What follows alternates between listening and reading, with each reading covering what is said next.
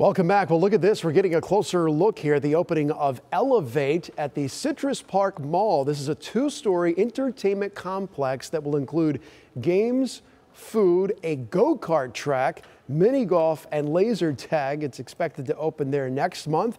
The developers are hoping that it will get people to visit the mall in a world that is full now of online shopping. And speaking of that, next year tonight, it's a struggle that many malls have faced now for years and was only accelerated, of course, by the pandemic. Each of these points on the map here, this is a mall. These are malls that are undergoing some kind of transformation to try to get you back into the stores. And all new here tonight, ABC Action News reporter Anthony Hill takes us here and shows you the new plans that are coming to the Sarasota Square Mall. Yeah, I do believe we're going to see more of these types of redevelopments. The Sarasota Square Mall is noticeably vacant and in need of a facelift. And that's exactly what one developer plans on doing.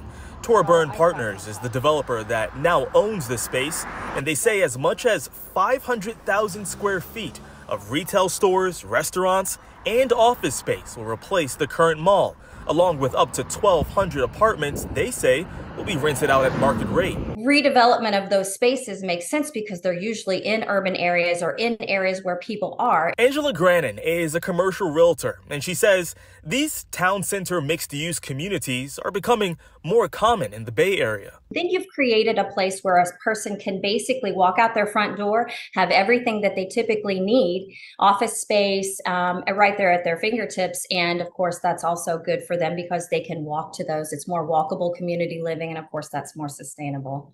Other examples in the Bay Area of malls currently being repurposed as mixed-use spaces are Gulfview Square Mall in Port Richey and University Mall in Tampa. Both are currently undergoing renovations to add apartment buildings and retail shops to reinvigorate those communities. But building mixed-use spaces has its challenges. When you create a mixed-use development, you have a lot more moving parts involved because there are different types of developers. There'll be different architects. A lot of partnerships are usually involved as well.